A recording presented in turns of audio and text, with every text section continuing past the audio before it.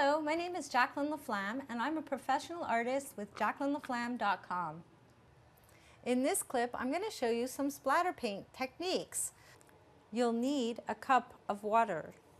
You will need a canvas. You will need a variety of different brushes. You will need a toothbrush.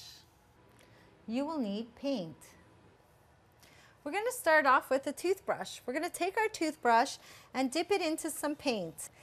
Once we have the paint on the toothbrush, you can actually take another paintbrush and just rub it on the brush like this. And as you can see, the paint is splattering all over.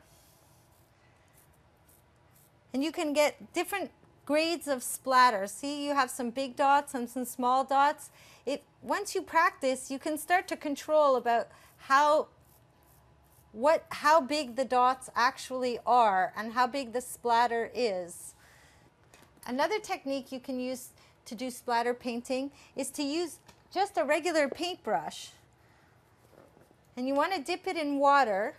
And you also do the same thing. You can take your finger and you can just see how I'm flicking it off the brush, and it just flickers right onto the canvas and gives like a nice cool effect of all the little dots.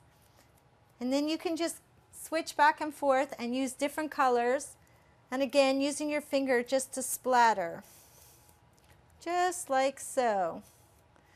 And you could try with different kinds of brushes. You might want to get bigger splatters. You can always experiment with bigger brushes and you might get bigger splatters.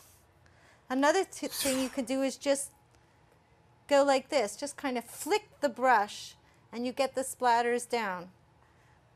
I recommend having something all around your canvas because it's really hard to control the paint landing just on the canvas.